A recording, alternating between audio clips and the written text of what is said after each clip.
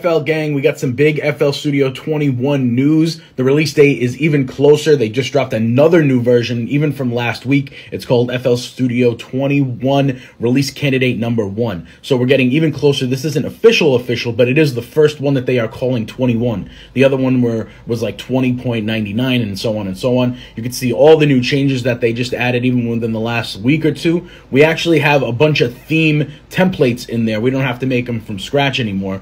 So you can go to the same website, the same forum, download 21 Release Candidate Number 1. It's like a late stage beta. I'm already downloading it. I'm about to hop right into it again. I'll let you guys know what I think.